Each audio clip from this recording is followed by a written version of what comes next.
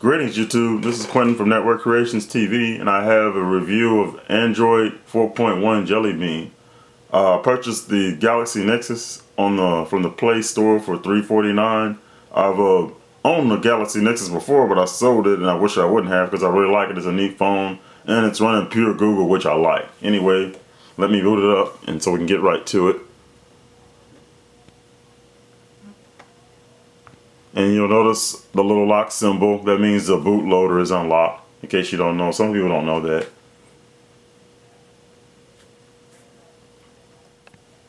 And you'll notice the new boot animation.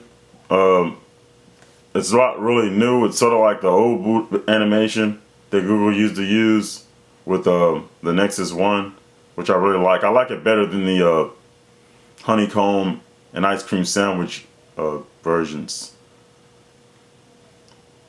Okay, we'll let that sync up, and I'll unlock it and give you a little overview of the software.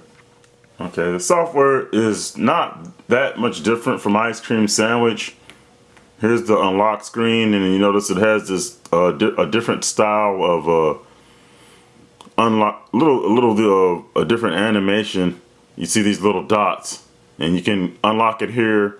Swipe up to go to the Google Now or Google Search your camera, or unlock it. The Google Now I'll show you in a few minutes.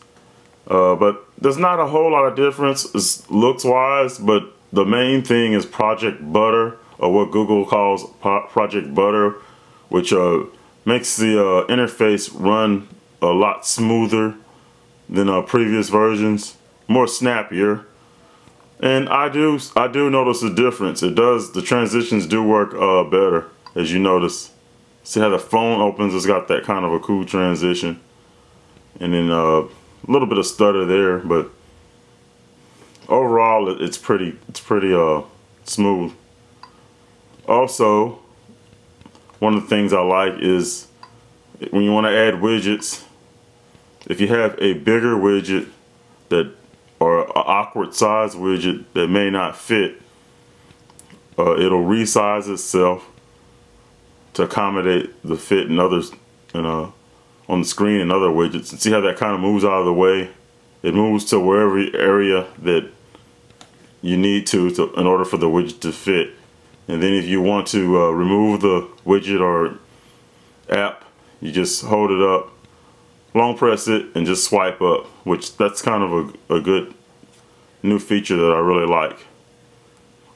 Also, the big thing that everyone's talking about, I'll just get right to, is the new Google search function. You just hold on the home button and swipe up like so. Opens up, and I'm gonna see if I can use my voice to activate it. Google,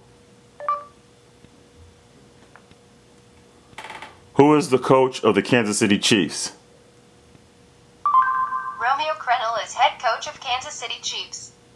So that's pretty cool. And I noticed a lot of videos they didn't demo that, but sometimes you have to speak clearly and it doesn't work well. I was watching excuse me, I was watching Twit all about Android, and one of the guys was showing how you could just call it out. You can either call it out or press the little microphone. Let me try to call it out again and see if it works. Well, yeah, okay. Google. Okay, see, it didn't work that time. I'm gonna try a little microphone and do another search. How old is Maria Sharapova? Maria Sharapova is 25 years old. Okay. See, so it pulls it up pretty good. And you could probably, if you want to know her tennis record and everything, you could probably do that. Let me do one more. How old is Rihanna? Rihanna is 24 years old. So let me do a thing where it sets the time. Set an alarm for 6:30 a.m. Setting alarm.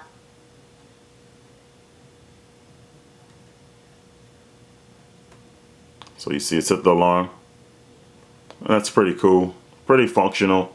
It doesn't talk to you as much as Siri does, but it does, working as a search function, it works really, really well. And I've seen videos where comparing it to Siri, and it seems to work just as well, if not better, in some areas.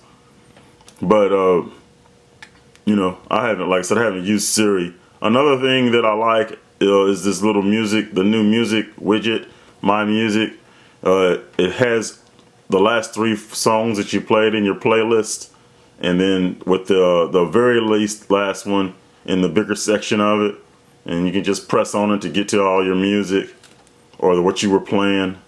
The interface is a little different, you know, and it flows like butter, just like everything else. Not a big deal to some people, but I like it. Okay, I'm gonna show you the camera software, which hasn't changed, but it's a little different as far as look. There's my HTC One X, and we'll open the camera, and I'll take a few pictures. But you can see how it transitions. Let me get it more centered. See, it's got that cool transition, which is really cool. And then you can bring up your pictures like so. Pinch them down and just kind of scroll through. Hold my hand so you can see that better. But I kind of like that. And you can swipe them up like that, the ones that you want to get rid of. Which that's really cool. I like that. Swipe them up or down. But it's a tip, and you can undo it. Bring them back. See? And then, you know, it has the typical camera software. Whoops. Okay. And then, you know, you have your typical menus for your camera software. I don't use the camera that much, so I don't know a lot about it. You know, you still have your video camera and your panorama filming mode. So it's only a 5 megapixel camera. Some people don't like that, but that's not a deal breaker for me. It still takes pretty decent pictures.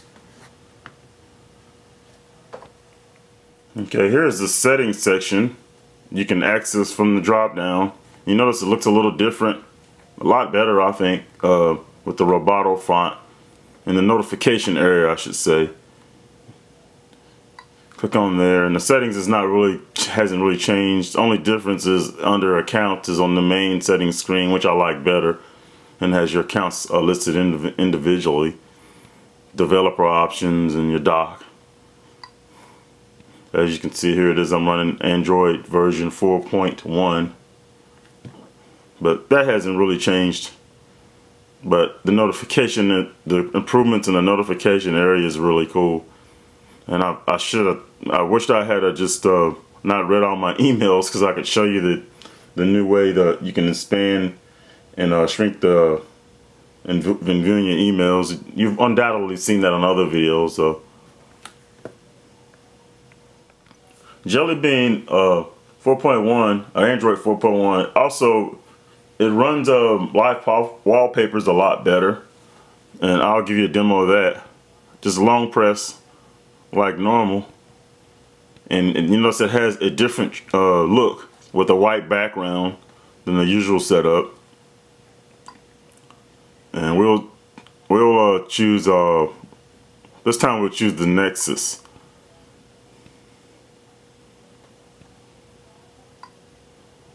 So we'll have the Nexus theme, and see it's still running very well, no stuttering whatsoever.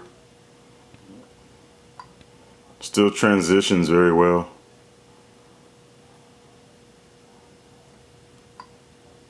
But it runs on live wallpaper very well. A lot better than past versions of Android, which it really kind of suffered with it. I tried another one. I noticed the best one that it runs with is this Plasma Beam, but the Plasma Beam doesn't have a lot of movement. Whoops. Okay, let's try that again. Set. Plasma Beam doesn't have a lot of movement, so you know, it kind of doesn't tax it. But I mean, Jellybean runs with live wallpaper a lot better than previous versions of Android. Whoops, that's my music. You'll notice I have Google Chrome. This version doesn't actually ship with Google Chrome. I had to install that myself. This is a pre-release version. When the Nexus 7 tablet comes out, which I have on pre-order and I can't wait to review for you guys, it's gonna come shipped with Google Chrome, but I had to install this myself. You can install it from the Play Store. What's really cool is about Google Chrome is you can, if any of you have used it, you probably know that you can, it syncs across all your desktops and devices. So like if you're watching one thing or viewing something, a page on one device, you can switch to another device and basically you can view it, show it. I won't go too far into it because this is not a Chrome video. This is a operating system video, a Jellybean video. But it's a neat thing, and like I said, when the Nexus 7 comes out, you'll see that, and that'll be a good interview or good review. I'm sorry.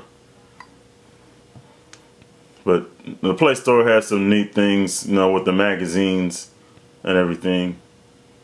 And you can see with it just kind of transitions are really well. Also, what else? It had the movie section is different too, right here. Seems a little different. And it seems like this was made for Jellybean also. So, but I'll probably be utilizing this on the Nexus 7. And like I said, you can get the Nexus, Galaxy Nexus. I keep wanting to call it Nexus Prime. But anyway, the Galaxy Nexus from the Play Store for $350, $349 basically. $349.99 I believe. And they lowered the price. It's one of my favorite phones. I like pure Google, as I said, so I really like the experience. But you know, it's up to you. A lot of the newer phones have a lot better specs, but this is mainly what improves this phone is the software, no doubt. The Jellybean update. Okay, that's about it for my little review of Jellybean. Like I said, I really like it. I think it's a really decent update from Google. I like the fact that they're selling things on the Play Store. That's pretty cool. I hope they keep doing that. And I just like the experience. Well, just tell me what you think. What do you think of the Jellybean over ice cream sandwich? I really like it. And this is, like I said, this is not a full release. When they start releasing it in a few weeks, or probably a week or so from now, hopefully a week or so from now, I'll probably install the official release and see how that runs, which I'm pretty sure will run pretty well. Anyway, as always, thank you for viewing my video, and this is Network Creations TV, or Quentin from Network Creations TV.